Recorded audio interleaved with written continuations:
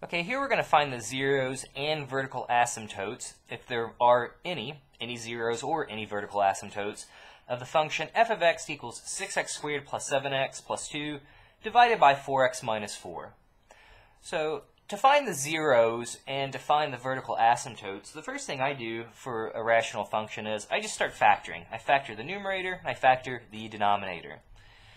So the denominator looks easier to me. Right? There's we have a 4 in common, so we can factor out the 4. We would have x minus 1 left over. Again, if you distribute, we'll get 4x minus 4.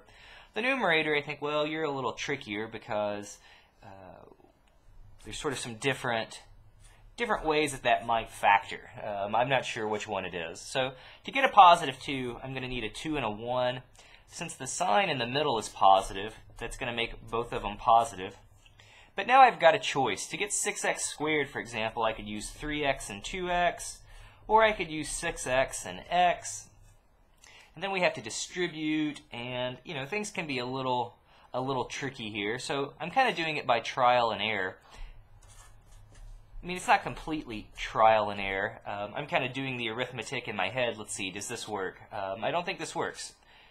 No, I think it does work. Hey, right? If we distribute, we'll get 3 and 2, which will give us our 6x squared. 3x times positive 1, so let's see, we're getting 6x squared. We'll get a positive 3x. 2 times 2x is 4x. 2 times 1 is 2. That's going to give us 6x squared plus 7x plus 2, and that's what we started with. So, all right, so that seems to be the correct factorization to me. Again, factoring quadratics, especially when the coefficient on the x squared term is not a positive 1, it can be a little laborious. So I think I got a little lucky here and just picked the right ones first. So we've got 3x plus 2 multiplied by 2x plus 1 in the numerator. Okay, so to find the zeros, first off, notice that there's no common factors. There's no factor in the numerator that's also in the denominator. So in this case, to find the zeros, I'm going to take the numerator, set it equal to 0. Then I'm going to set each factor equal to 0 and solve. So we have 3x plus 2 equals 0. We could subtract 2 from both sides. We would have 3x equals negative 2. And then divide by 3 to get x equals negative 2/3. Likewise, we have 2x plus 1 equals 0. Well, if we subtract 1 and then divide by 2, we'll get x equals negative 1/2. Those will be our zeros. X equals negative 2/3 and x equals negative 1/2.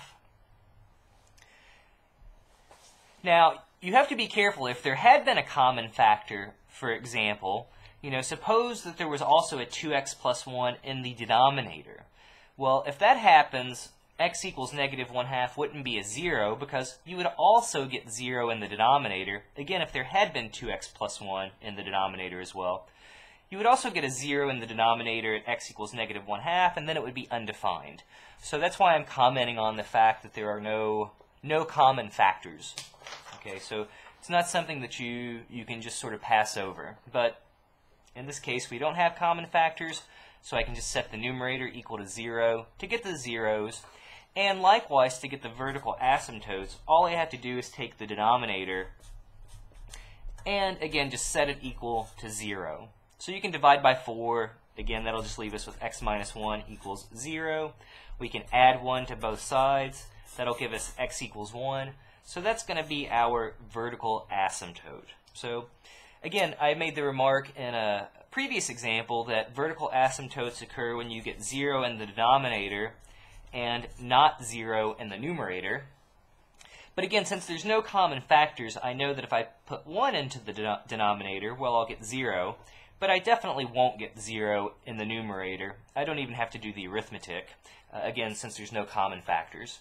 So in this case, we found zeros at negative 2/3 and negative 1/2, and our vertical asymptote was at x equals 1.